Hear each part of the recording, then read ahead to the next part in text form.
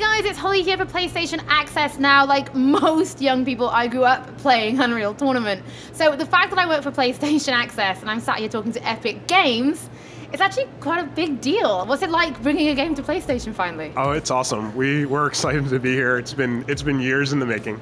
You guys have never been on the PlayStation stage before, you said? Nope, this is the first time, so I got a chance to walk out and say how excited it was for Epic to be on the PlayStation stage. And that got a great reaction from the crowd. It is. It's great to finally have you guys with us on PlayStation. Yeah.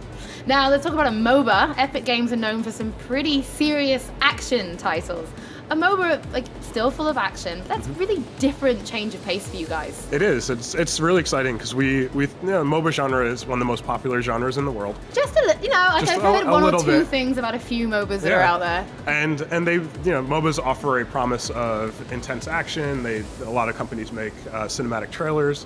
And so we wanted to shock and awe people by making a cinematic trailer and then releasing a gameplay that shows that the game is very, very close to the cinematic experience. It really is. Now, if you guys watched the PlayStation Experience conference and you saw the cinematic and didn't see the gameplay trailer, you guys should follow it up because you did. I'm really impressed, actually. You're right. And we do see these MOBA trailers and they're beautiful and they're cinematic. And then the gameplay, it's not the same. It's not the same. But this was really close. Yeah. It was really impressive and really action-packed. Yeah, and that's the great thing is people have been having that conversation of I've never gotten into MOBAs or I don't play MOBAs or X, Y, and Z, and then it's but this one, okay, Epic, fine, I'll finally play a MOBA. I trust you, Epic. Yeah. Like, I've been on the roller coaster with you before. Like, I believe that you guys can do it. Yep. So the trailer obviously showed different classes. Really obvious to spot, just that you got your tank class and some support classes. Yep.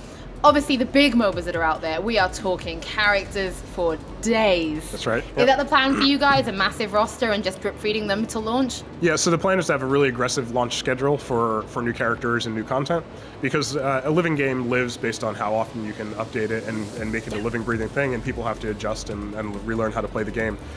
So we will launch with a good amount of characters, and then I like that. You dot around the actual number. A good amount of characters, and then on again aggressive cadence, we'll release new ones. How is this going to work out for people who want to play certain classes, any kind of game, whether it be MMO or even into something like Destiny? I play tank.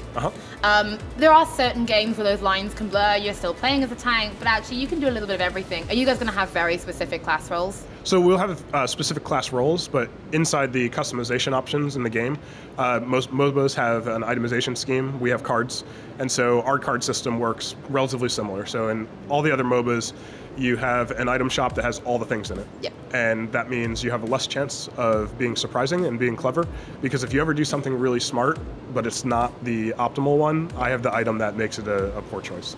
So in our game, we wanted to say we really want to keep that chance for people to be clever. So instead, you build a deck of cards. Okay. You bring that deck into the game, and that's what you play with for that match. And so you have a chance to go, okay, I'm going to do this surprising thing. And if I don't bring something to help mitigate that, then you gain the advantage. And you get into that chess match. If you like playing tanks, one of the most popular builds for our tank, Steel, who's on the screen back here, is a cooldown reduction build where, because he's a controller, he manipulates people, he does stuns and stuff like that. You can do those abilities over and over again, and I know that the most popular build is the cooldown one, so I can, because I know that you know that I know that you know, I can build a deck to mitigate that. And so you get into this chess match of knowledge, and it's a lot more like poker than it is a normal itemization MOBA scheme. So how do you get these cards then? Are these something that'll be the drops? Is it going to be random loot, or will you earn cash that you can exchange for cards? The latter. So you'll play the game. As you come out of a match, you'll be rewarded with some sort of time currency, and then you use that time currency as you aggregate it to buy card packs. You get a bunch of cards. Those cards. Still got to pray to RNGesus for your good drops, even with your card packs. Yes, but we'll add some nice tricks to mitigate. As you play, you should very quickly get up to a spot where you have a lot of choices, and it becomes about making the best use of your choices that are available. Now, I think if we're going to be honest about MOBAs, they don't really live on console. What are you guys doing to help with that? Because I know we chatted about this off camera, and I was really excited, but I'll let you say it. So how are PC and PS4 going to interact? Well, we knew that MOBAs being one of the most popular genres in the world, it deserves to be on console. It deserves to be wherever competitive gamers are. And so one of the things we worked with PlayStation on was doing cross-play and cross-progression. So cross-play is the very simple, everybody understands. That's We're all on the server together. That's right, yep. No second-class citizens. Everybody can play. Doesn't matter your input device, doesn't matter your platform. You can all play together.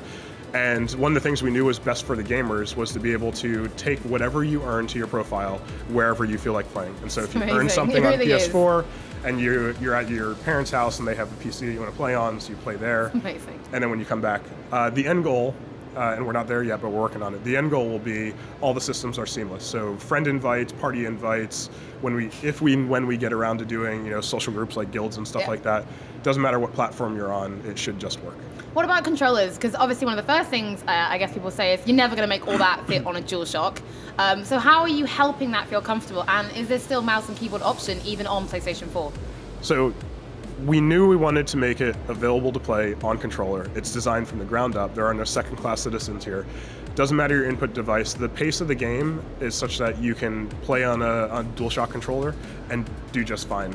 We joke that one of our guys is the best player in the world in the company, because that's who's currently playing the game, and he chooses to play on controller against people who play mouse and keyboard. And it's not, it's not a high-speed shooter, so it's not, 180-degree jump, no-scope headshots. It's much more methodical, much more thoughtful, and so the input frequency you get from a thumbstick doesn't hurt compared to the precision you get from a mouse.